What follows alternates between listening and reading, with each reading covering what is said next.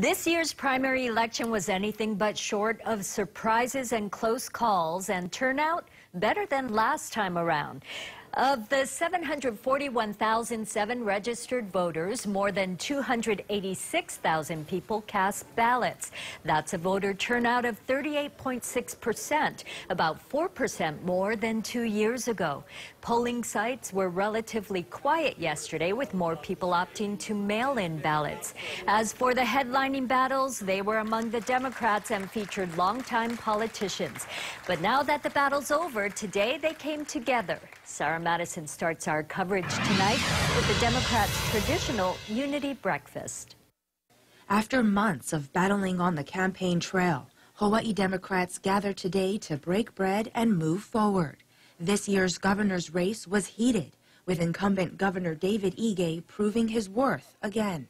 Collectively, everything that we've done, we were focused on getting the message out and our record for people to be able to compare and examine. As for his challenger, Congresswoman Colleen Hanabusa, she tells us it's time to step aside. Well, you know, I've said that I don't believe that I'll run for office again because I feel that, you know, I've had an amazing political journey. And what I want to see is the next generation. You know, the next generation has to come forward. Or more than that, feel like there's a place for them. Another race that took the spotlight was for the lieutenant governor's seat, which was one of the closest races of the night. Dr. Josh Green was only up by about 6,700 votes on the final printout. It was totally humbling to go up against great opponents. Jill was a super fighter to the end. The others are terrific people. Dr. Green tells us his expertise in health care has already proven helpful in working with Governor Ige.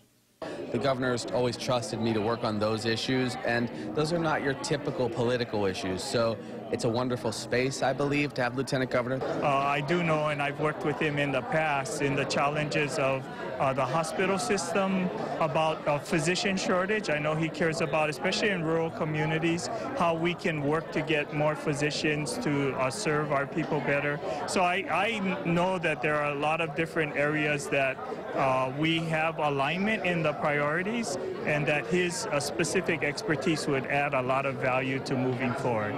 Meanwhile, runner-up Jill Tokuda and third-place vote-getter Kauai Mayor Bernard Carvalho says there's still a lot of fight in them. I'm ready to go back home and continue being the mayor. I'm still mayor till November 1st, so look forward to continuing that. Not really sure what tomorrow brings, but public service is definitely in my future. And they need somebody to be their champion, whether it was affordability issues, you know, whether it's Neighbor Island issues, whatnot. Those issues still need to be at the table right now. They still need that champion, so I don't think we can ever forget that. And that's really what today's Unity Breakfast is about, is unifying all those voices. Sarah Madison, KHON 2 News.